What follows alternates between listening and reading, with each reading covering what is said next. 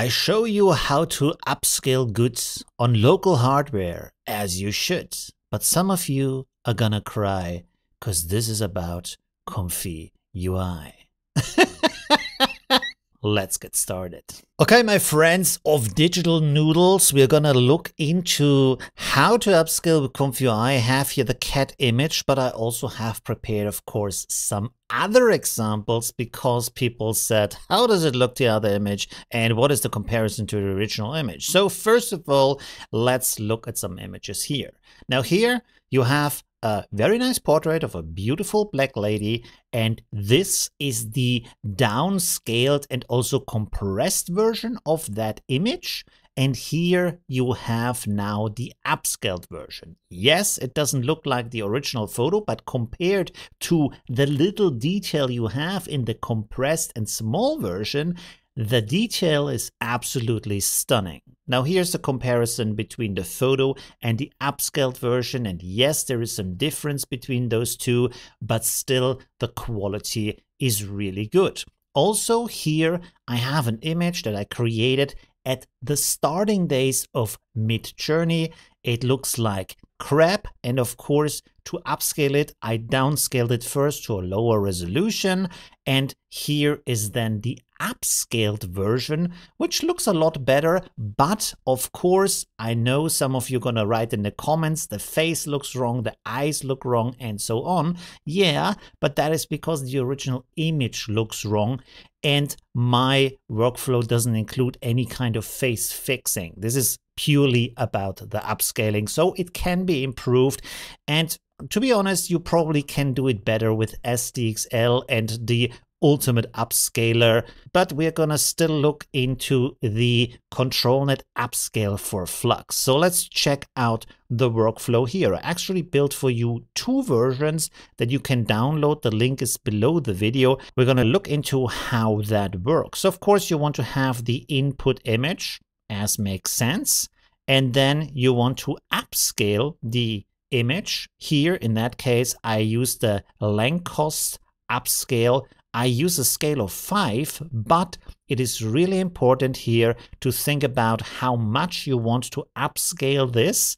This is not improving anything. This is just making the bigger picture so you can use it as a latent input. If it is too small, you're not going to get good details. If it is too big, probably your GPU can't handle it. All right. So of course, this goes into the VAE encode and then goes into the K sampler. So far, so easy, right?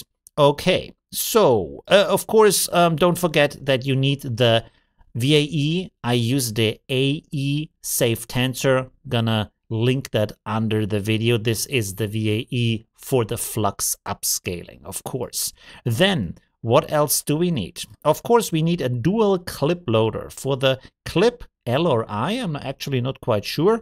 And then we have the T5XXL FP16. That is pretty important because if you take the 8 version, doesn't give you the same quality of details. Then also in this case, we are gonna use the Flux One Depth Q50 GGUF model. You can also have a better model. I actually have it over here. No, not here, here. You can download the Q8 model. I'm gonna link this list, but with the Q8 model, my ComfyUI kind of crashed, had a kind of like VRAM overload, so it didn't always work. Only every second or third time it would actually finish the image and take a lot longer. So I chose the Q5 version and still get some pretty good quality. Now in this case, because I'm using a LoRa here, I am sending the model into the LoRa as well as the clip. And in this case, I'm using the Flux Aesthetic Amateur Photo LoRa that you can download from Civet AI, link below the video. You can also try the Realism LoRa ComfyUI converted Safe Tensor, also good. You can also try other LoRas depending on what you want to upscale. So the LoRa actually adds some flexibility to that process. Okay, let's go back here. Now, what else do we need? We have here, of course, our Flux One Depth ControlNet Upscale Safe Tensor file. Again, you have a link for that here. This is from my last video. Check out my last video. about this model and also the other new ControlNet models and the way you can test this online. Everything in there. And of course, you click here on File and Versions. This says Diffusion PyTorch Model Safe Tensor. You want to rename that into the Flux One Depth ControlNet Upscaler. So let's go back here to ControlNet. And of course, as you can imagine, first of all, let's talk about the LoRa output. This is a clip output.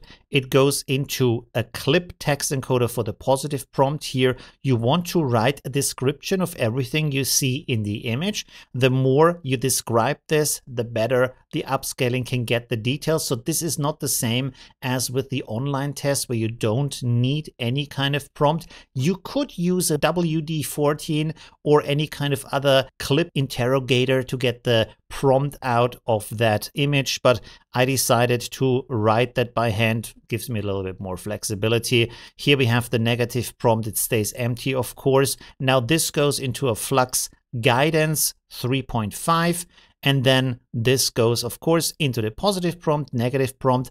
The ControlNet loads from down here, as you can imagine. This image we have here as an image input is, as you can see, the original image. So in here, and of course the question is, why is this the original image? Because this is the apply control net. This is not the latent image. Pretty big difference. And of course here we still need a VAE input, and then we have the positive negative that you connect to the K sampler. Again, so far so easy. And of course we have here the upscaled image that we convert with the VAE into a latent so that we have the image input as latent noise. And this goes in our latent image input. Now for the settings. Actually here it says 35 steps. You can also use 28 steps. You can play around with the steps. This is one of the deciding factors. How much time do you want to invest? How much quality do you want to have? I found that the Euler sampler with the normal scheduler renders nice and quick and gives a rather smooth result. So that's also pretty good. And then another thing you can play around with is here for the apply ControlNet, either the strength or the end percentage or both. Fiddle around with that to see how much of freedom do you want to give to the Flux model and how much control do you want to have from the ControlNet. And this kind of depends on what kind of nice details you get out of this, right? Okay, and of course this goes then into the VAE decode, and then here we have our pretty kitty. It looks pretty good. It has some problems. It's not as super good as the online demo, to be honest, so I think this is gonna improve in the future. You can see down here with the fur, it looks kind of furry, but also has this kind of graininess in it. It's not completely looking like hair, so there is some room for improvement for sure, but so far it works. And you can also join my online Discord to talk with the people to figure this out more over time. But so far, I feel like it works rather well. It's a little bit hit and miss. You have to do some testing to see what works for you. If you're still here, you are happy to learn about where the models actually go. So as you can see here for our GGUF loader, we have a UNet loader, which means that in your models folder, you have or need to create a UNet folder, and then in there you save these models. And of course, as you can imagine, the LoRa goes into the normal LoRa folder, also inside of your models folder, and the ControlNet model goes into your ControlNet folder, also inside of the models folder, unless you have another place where you save your ControlNet models. These you should already have with the Clip 1 and the T5XXL, so that is old school, just necessity for using Flux on your computer. And of course you have the VAE, which you might be surprised goes into the VAE folder. There you have it. Again, link is under the video. And that, my friends, is the crazy dance of the Flux ControlNet upscaling for now. Leave a like if you enjoyed this video. Subscribe if you want to see more videos like that. Leave some love and kisses in the comments under this video because I love some praise. It's always nice. And see you in the next video. Yeah, that's it. Bye.